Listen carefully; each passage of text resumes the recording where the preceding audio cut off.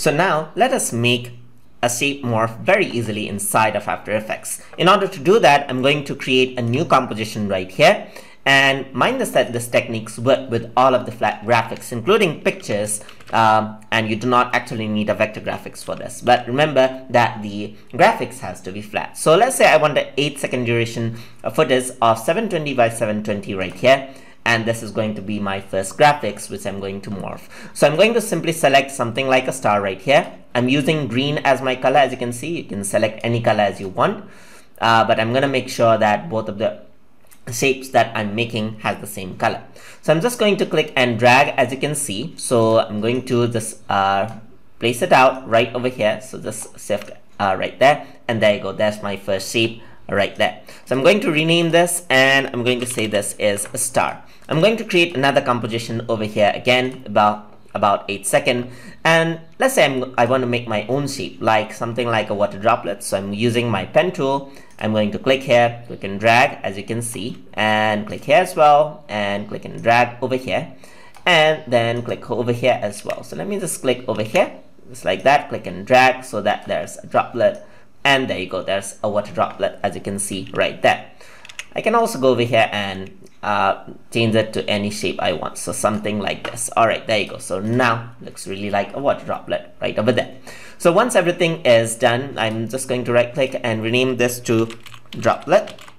And now I want to create my composition. So I'm going to right click, I'm going to click on new composition, and I'm going to select 720p as the preset right over there. So this is the preset I'm going to work with. So let us bring out both the droplet, this both star and the droplet right here, and I want to adjust this. So I want the star to morph into the droplet, as you can see. So I'm going to just reduce the length of both of the clips, as you can see, and over here I'm just going to increase this clip right here and just change this out. So just like that, let's say I want the 3 and 4 second to overlap. So this is where the morph is going to happen. So from star to a water droplet, just like that. So let me just decrease the size of both of these. So let me just decrease the scale, as you can see right there. So you can see that this is the original shape right there. So I want to convert it into a water droplet.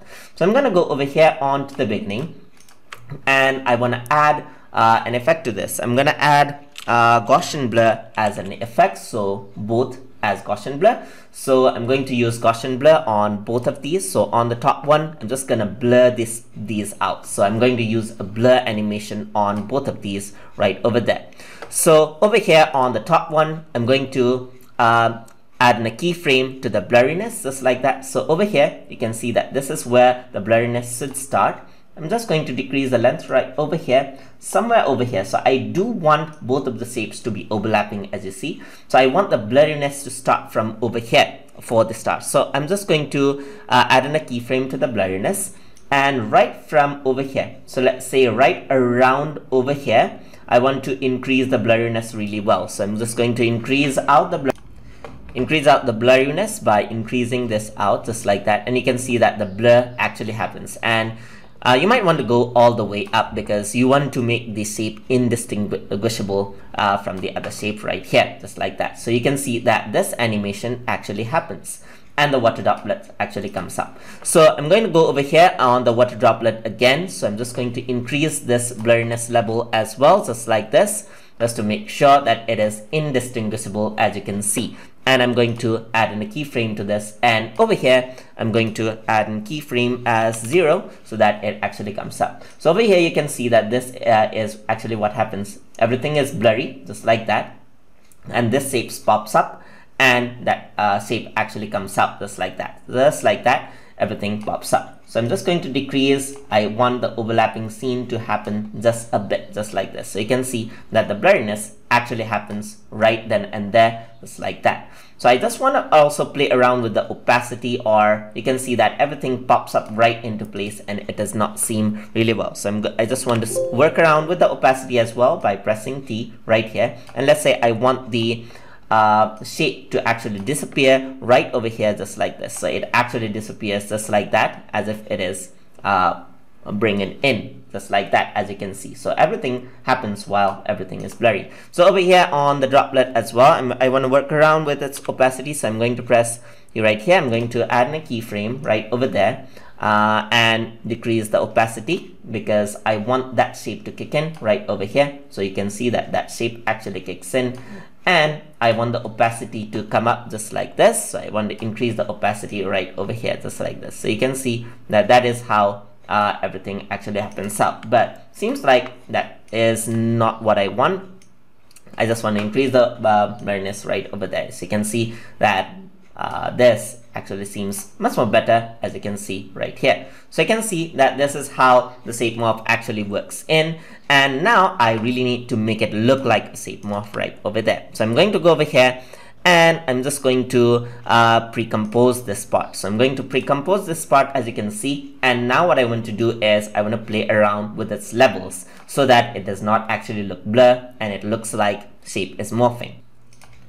So in order to make it look as if the shape is morphing, I'm going to apply an effect over here called level. So I'm going to go for level right here. So I'm going to add in color collection levels over here, just like this. So over here, what I want to do is I want to make the contrast very low. So I'm going to go over here onto the channel, that is from RGB to alpha channel right here. And here is where the magic happens, as you can see. So I'm going to decrease the level of contrast right over here, and you can see that the blurriness actually kicks in. So I want to find that sweet spot and make it really push in just like that, and you can see that this happens. So if I were to go over here, you can see that this is the first shape. It actually kicks in onto this blob right here, and this is what happens, as you can see right there. But there's a bit of a pop which I can work around with inside of pre-composition by using the opacity. So I'm going to go over here, I'm going to go over into the opacity right here, and let's say I want to work with this. So I'm going to decrease the opacity. I'm going to click the shape right here, and over here I'm just going to increase the opacity right over there as well. So you can see that this is what happens. It's much more smoother. So once I go on to the main comp, as you can see, so you can see that it is much more smoother and it becomes like a water droplet, and there's the shape morph without you having to work around with individual pinpoints. So if I were to play this around, you can see that this is the star and it changes into a water droplet just like that. And you can do this with any shape. So just like that, you can see that the shape actually changes. And we actually selected color green. That means that we can add in any color effect to it. So let's say I want to work around with the hue now. So I'm going to go around with the hue. So I'm going to go around with the hue right here. So let's say I want the hue to be yellow first. So I'm going to go over here, change the hue color just like this. And let's say I want to go around with yellow right here, just like a star is supposed to be, just like that. So I'm going to go around to yellow right over here, just like that, around yellow, and I can work around with the saturation as well so that it really stands out. So over here, when the shape morph actually happens, I want it to change the color. So I'm going to add in color range, a keyframe to the channel range right over here, and once it actually changes out right over here, it is going to change into the blue water droplet just like that, and the keyframe is already added in. I can also reveal this onto the timeline. So I'm going to reveal this onto the timeline, as you can see, and this is what happens. So it actually changes from a yellow star to a blue water droplet, and you can see how easy this is. So everything can be done quite straightforward. So you have this just like that, and then it changes out into water droplet just like that. And this is how you can easily do a shape morph inside of After Effects by using the blur tool and the levels tool. So hope you guys learned something as always, and as always, please like, comment, share and subscribe.